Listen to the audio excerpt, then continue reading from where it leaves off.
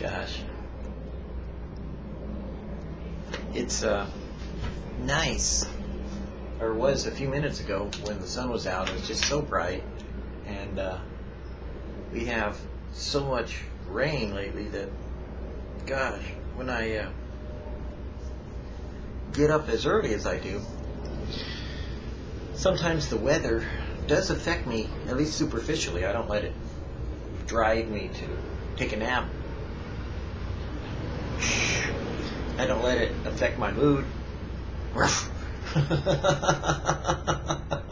don't let it bum me out. Okay, maybe a little. But you know, that's kind of what I like about being able to be real, is that God already knows how I feel. So he always kind of gives me these little things, you know, like sometimes for me, the thing that really wakes me up sometimes is like when someone has a really off the wall question, you know, and I kind of, yeah, jump on it and bingo, God wakes me up, because it's like his spirit that kind of gives me the answer, not my spirit, because me, man, I just slap the guy and tell him go study. Or woman. But you know, God always seems to want to be able to use us to share our personal life experiences as well as his word and how it's applied to our lives, so that we could encourage someone to go on with God and to develop a personal relationship with him in a way that, quite frankly, simply means getting up in the morning and sharing coffee with him. I mean, I don't want to bring God down, you know, to a level that he isn't, you know, meaning like to make him so human that he's not holy. But at the same time, I want people to understand that, you know, Jesus is real. You know, he's not some figment of our imagination. He's not someone that, you know, came down for the disciples only and disappeared and never came back again, you know. No, God is alive, you know. And it's not just in a worship service context, but in a everyday living reality. And that's what he wanted to bring to his disciples at that time. And they lived their life, you know, with the expectation that he was coming again to deliver them. And he did, in the moment of their death. But that confident expectation, though we call it the looking for the Lord's return, we know with our generation, different than any other generation, he's coming in our generation. He's coming in our time. We really kind of are like the last hurrah, you know, and kind of also like the last big work of grace in the world. Now, there's going to be 1,000 years that, you know, Jesus is going to reign, and there'll be people that aren't saved during that time, and they're going to deal with life in a quote-unquote sort of perfect setting, although for them it may not feel like it, and for us it may be kind of interesting to see what we, as being blessed by the Father, you know, to become servants to those that don't know him, or servants to the Lord to share with those that don't know him and to live out our lives. It should be interesting to see what people are going to do, kind of with this idea that they think they're going to be a king when they're probably going to be a servant, you know, meaning that they're going to serve the Lord. Because I don't think that it was meant to be a kingdom of kings, but a, you know, when we toss down the crown, you know, give it back to God, but rather a kingdom of priests, you know, where we serve the Lord. And that, you know, it's kind of like this Gentile thing that gets involved in the church where people want to lord it over each other. Well, I'm going to have 5 cities. I'm going to have 10. I'm going to have 20. I'm going to have 30. Well, you know, a rabbi, you know, took care of cities, you know. And if you want to go by the Jewish example, you know, the rabbi wasn't like, you know, so much in charge. You know, he was more like kind of like helping people to find God and the answers to their conflicts. So I think you may find there might be something else for you to do in the kingdom that act like a king. But in the meantime, you know, learning to live with God is why I enjoy these mornings, you know, of VidDevos and devotionals and coming out and checking out the plant growth and the plants as they're developing and growing in their season. It was interesting was that last night we had my bulbs behind me, I think you've seen them, the purple ones, the tulips. They bloomed, and kept blooming and blooming and closing, opening, closing. They were doing really good. And then all of a sudden they quit opening, and I kind of didn't pay much attention. And I'm not sure when, but last night I checked them, and they were coated in little buggies, aphids. And we tried to use this one, leave it to California, one safe spray, didn't do anything to the bugs except for tickle them and say, I like that, wash me again. And they just kept running, eating my plant. So I went out and got the normal, kind of like from Ortho or somebody, from normal bug killers. Not kind of like the let's be Greenpeace and save the environment thing, but bam, wiped them out. So anyways, but the amazing thing to me was that in one day, there were thousands coating it. It was like, you read about aphids, you find out that they're blood suckers. They suck the life out of the plant. They kind of like, and then they secrete kind of like this oily, sticky film that also kind of makes like, infections happen and disease, and you kind of go, ew, aphids sound like a curse. And sometimes there are people around you that are like that. They're like aphids, They're little bloodsuckers, And one of them might not hurt you. It might be a little, oh, well, okay. That's not bad. Kind of like a little tiny thing couldn't bother me. But then where there's one, the rest of them congregate. They get more and more and more. And then thousands of them are on you. Little bloodsuckers, And not only are they sucking the life out of you, but they're sucking that sustenance that keeps you alive, but then also producing something from it. They're producing something that's a toxin and a poison to other living things. Gross. And then it's like a sticky wicket, because that stickiness means that anything you come into contact gets stuck with what you got. Ooh, kind of like infectious. Man, that sounds like sin to me. That's kind of what sin does, It's kind of like an aphid, It gets involved and starts sucking the life out of you. So you got to get rid of it. And so like with the aphids, it said, you could spray it, just knock them off, and spray it with water, they said, and then knock them all off and then spray the plant, and it'll kill them when they come on it, And it's like, well, okay, why spray the plant, because it said it was safe with the plant.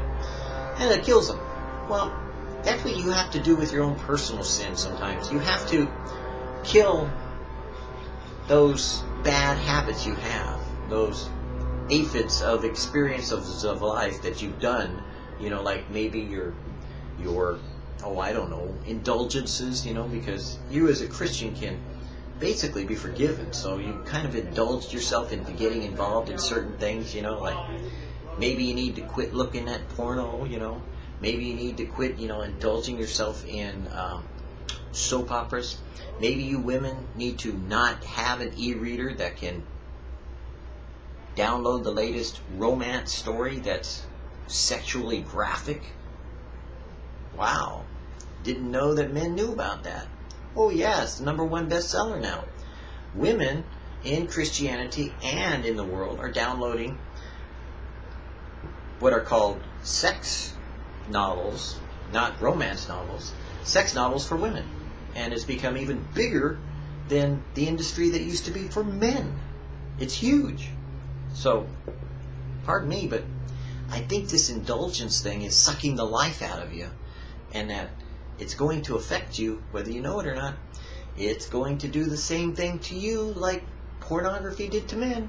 Just gonna ruin you, because it causes corruption. And what we're told by people that raise tulips and plants that get aphids, not only does it suck the life out of the plant, but it causes the flowers to become deformed and the leaves to grow twisted and tortured. And that kind of reflects in what happened to my plants. It's kind of like they are twisted and they got chewed up some and they got all kind of like contorted, and then also the bloom is kind of messed up. You don't want to be like that, do you?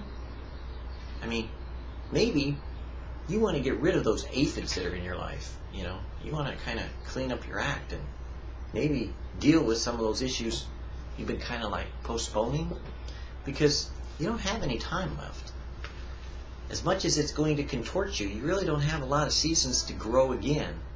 And though you may die off your stem wear and your bloom may disappear in the winter, when summer comes, yeah, you'll grow, but what if Jesus comes?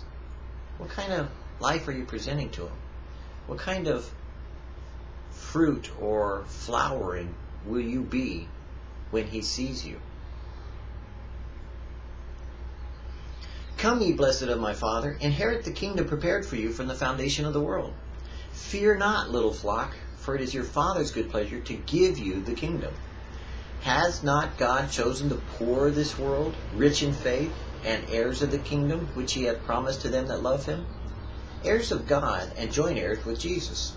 If it so be that we suffer with him, that we shall also be glorified together with him. The Father himself loveth you, because you have loved me. God is not ashamed to be called their God, for he has prepared for them a city. He that overcometh shall inherit all things, and I will be his God, and he shall be my son. There is laid up for me a crown of righteousness, which the Lord, the righteous judge, shall give to me at that day. And not to me only, but unto all them also that love his appearing. He which hath begun a good work in you will perform it unto the day of Jesus Christ.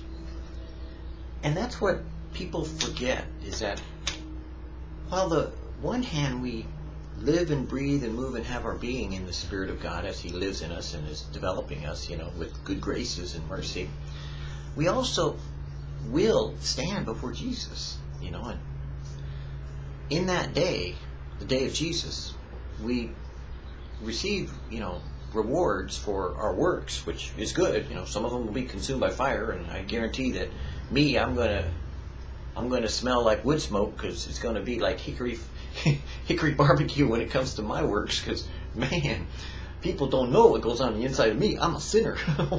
I got attitude. So who knows? Puff, there goes me. I'm walking around just with the bare skin on my back, or robe in this case, running from that fire. But likewise, when that day of Jesus comes, there'll be some that have marvelous works and wonderful abilities and outrageous skills and unbelievable ministries that said, haven't we done all these things in your name, Lord? And he says, depart from me. So you see, on the one hand, I understand once saved, always saved. But God's got that covered too. Because Jesus has to know you for you to be always saved. Because if he don't know you, you're not saved. He who has the Son hath life. He who has not the Son of God hath not life, according to 1 John.